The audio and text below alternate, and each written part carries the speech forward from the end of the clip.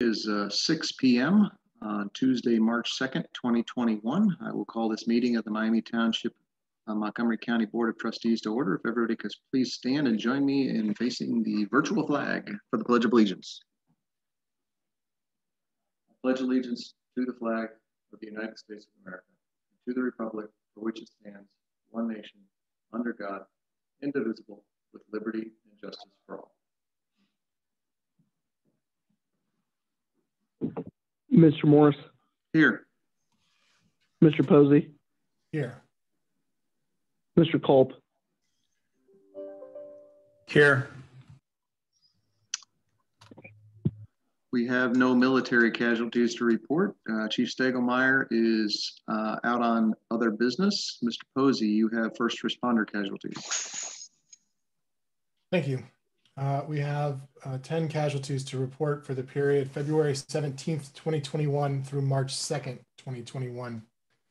Sergeant Richard Paul Brown from the Fresno Police Department in Fresno, California, end of watch February 17th, 2021. Deputy Sheriff Michael Magley from Pinellas County Sheriff's Office, Pinellas County, Florida, end of watch February 17th, 2021.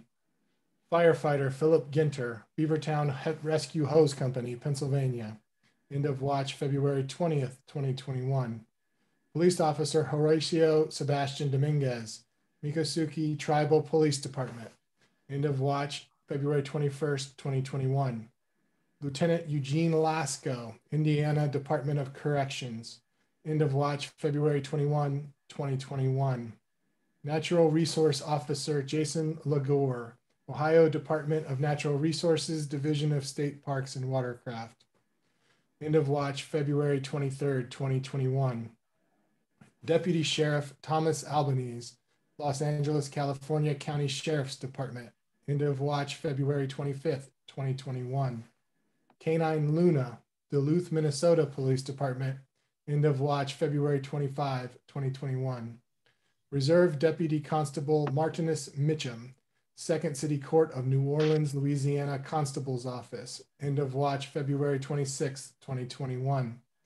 And last, Police Officer Dominic J. Winham, Stanley Police Department, Stanley, Virginia, end of watch February 26, 2021. Thank you. Everyone, please join me in recognizing a moment of silence.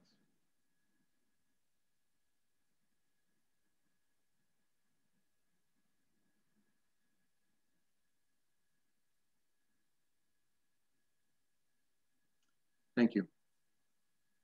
We have no guests or presentations on the agenda. I will make a motion to approve the consent agenda. Is there a second?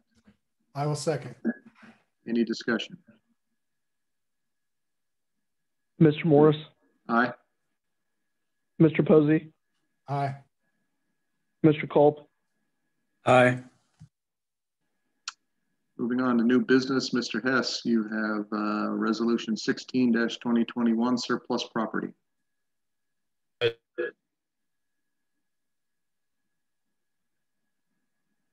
believe Mr. Hess is frozen momentarily. Perhaps he will be coming back to us. Let's jump over to Mr. McCord for resolution 17. Good evening, board. Resolution 17 is an authorization to proceed with a bond refunding. This will be the third group of bonds that we have brought up that are eligible for refunding that we've done in the last 2 years. I received early this morning, or late last night actually, I got the projected estimates.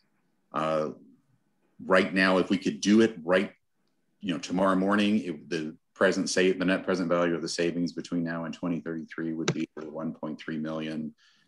We estimate the closing of this bond refunding, getting through the bond rating and everything, to be sometime mid-April, but we are optimistic that the markets will continue to hold about where they are right now.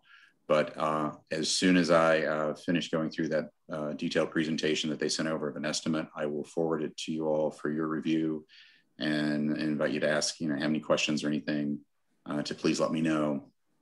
I did look into, I did have a request to look into see if we could perhaps increase the amount of the refunding to cover some immediate needs within the TIFs.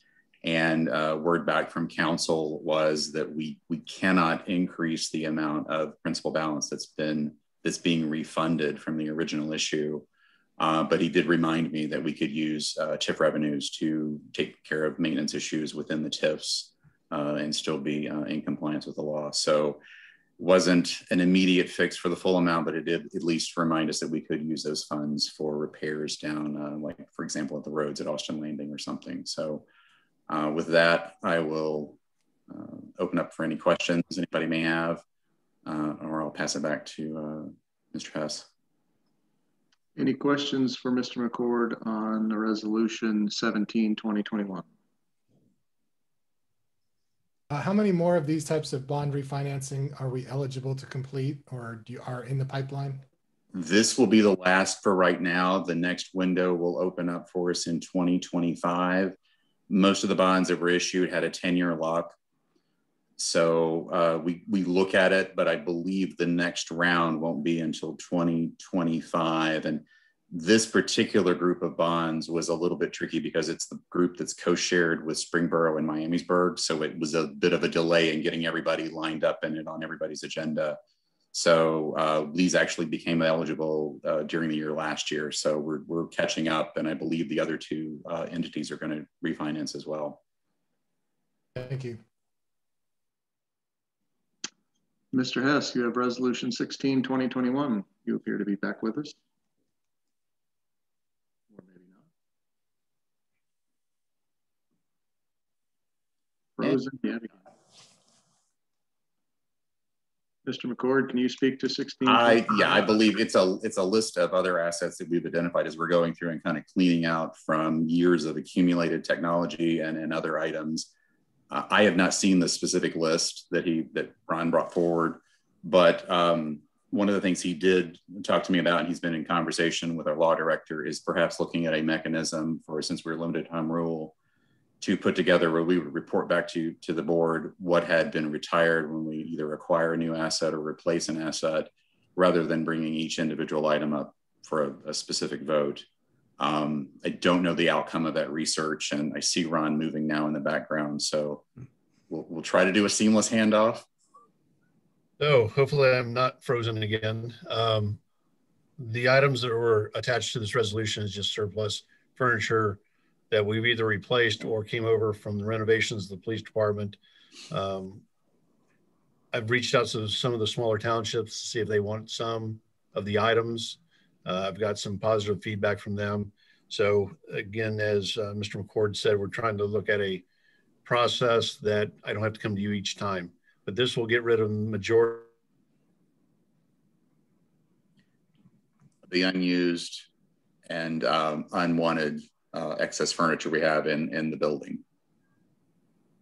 Thank you for completing that sentence, Mr. McCord. Yes, the packet was complete. Each of the trustees have had a chance to review the materials that are up for surplus in this resolution. Are there any questions for Mr. Hess or Mr. McCord on resolution 16, 2021? All right, hearing none, we will open up the meeting to the public comment period. If there is anybody attending this Zoom meeting who wishes to address the Board of Trustees, now would be the time to use the raise your hand function to alert Mr. Snyder. He will bring you into the meeting and you will be able to address the board. I do not see anyone raising their hand at this time. All right, we will move forward off the public comment period and we will consider votes of resolutions and motions. I will make a motion to approve resolution 16-2021, a resolution to declare property as surplus property and authorize the disposal of said property. Is there a second? Yeah, I'll second. Any discussion? Mr. Morris, Aye. Mr. Posey, Aye. Mr. Culp, Aye. I'll make a motion to approve resolution 17-2021, a resolution authorizing Miami Township, Montgomery County, Ohio, known as the Township, to issue bonds in the amount of not to exceed $13 million for the purpose of redeeming its Miami Township, Montgomery County, Ohio Road Improvement Bonds, Series 2010C, Austin Road interchange and related project dated July 30, 2010, and issued in the original principal amount of $11,519,999.68, refunding the Montgomery County Transportation Improvement District, Ohio, Transportation Improvement Special Obligation Bonds, Series 2010B, Austin Road Interchange and related projects dated July 30, 2010, and issued in the original principal amount of $20,335,000, approving a preliminary official statement, authorizing the preparation, use, and execution of an official statement, and approving and authorizing the execution and delivery of a certificate of a fiscal officer, a bond purchase agreement, a continuing disclosure certificate, a bond registrar agreement, and an escrow deposit agreement, and other related matters in connection herewith, further detailed in multiple sections and attachments, a total of 25 sections. Is there a second? I will second, as long as I do not have to repeat what you just said. Any discussion? I would offer that I spoke with Mr. McCord on this, and as he indicated in the presentation of this, one of the things I wanted to investigate was clearly we taking on this bond refinancing as an opportunity to save the township funds. We will lower our payments through a lower interest rate.